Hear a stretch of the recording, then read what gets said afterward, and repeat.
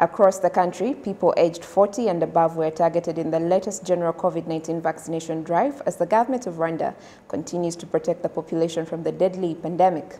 From Gatsibo and Ngoma in the east through Huye in the south to Nyamasheke and Rubavu, thousands of citizens received their first dose while others took their second jab of COVID-19 vaccine on Wednesday. The recipients of the vaccine, especially the elderly, say it was valuable for them because they were fearful of being killed by the plague as they were in the vulnerable groups.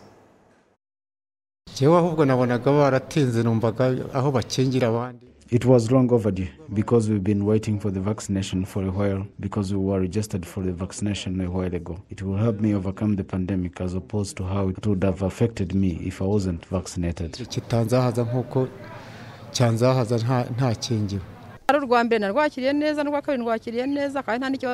like the first dose, I am happy to receive the second dose of the vaccine. I have not had any problems. It will protect me from this deadly virus. I was afraid of contracting the virus before being vaccinated. You understand that the virus devastates the old, but now I'm lucky to be vaccinated. I thank God I've been vaccinated, and that protects me from the severe effects of the virus.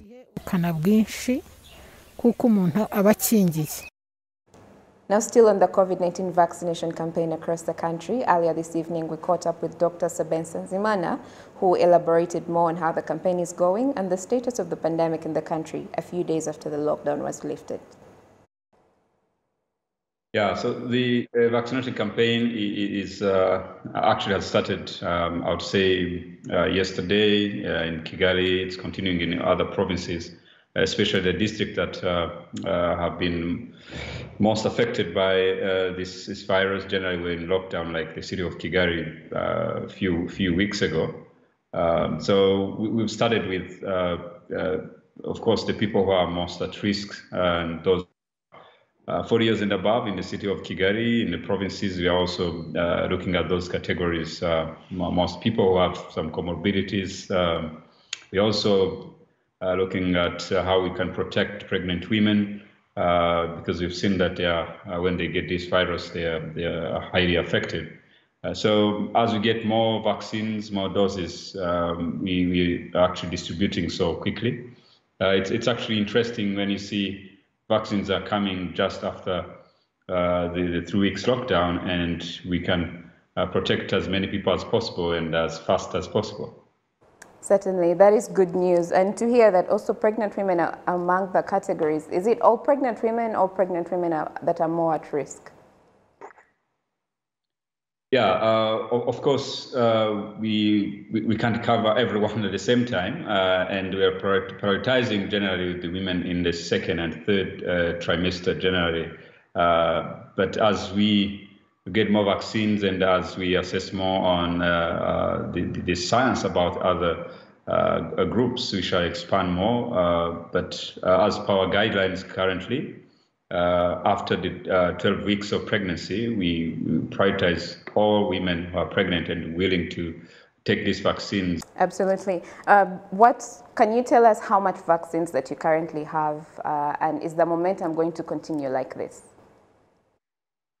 Yeah, it looks like we're getting different batches of vaccines. Doses are coming. A few days ago, we received more than 200,000 doses that are currently being distributed across the country. Every 2 weeks, we are receiving batches of vaccines.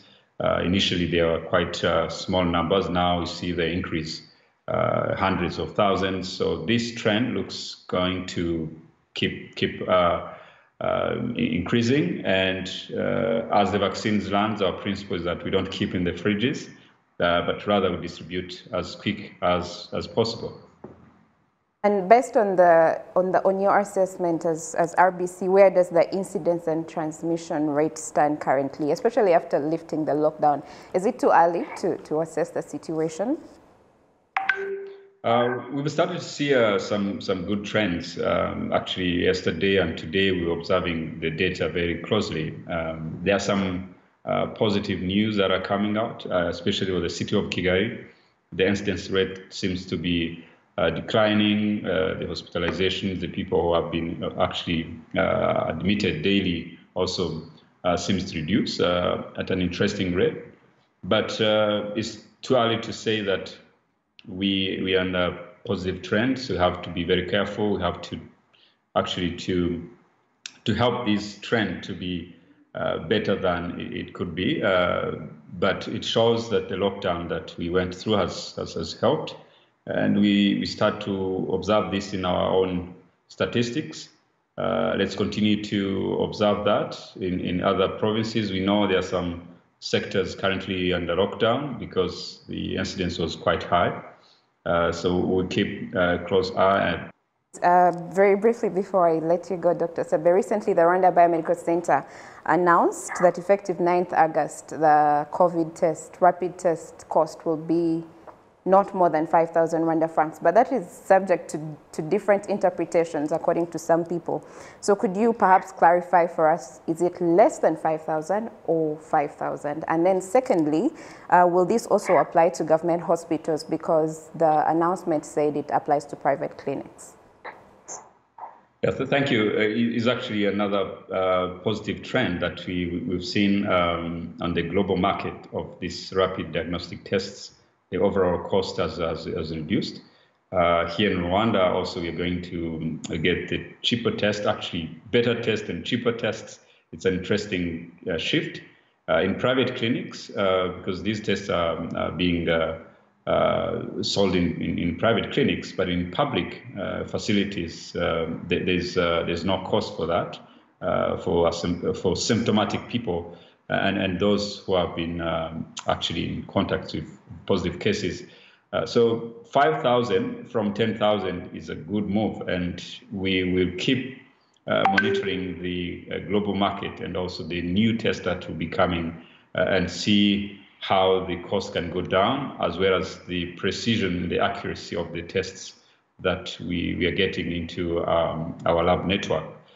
So 5,000 is the maximum. We'll be very happy if these clinics and also those ones that are importing these tests can even sell at a lower cost. What interests us as an institution, but also as a sector, is when we see more people getting for tests and without paying more money. Absolutely. Thank you so much, Dr. Sabin.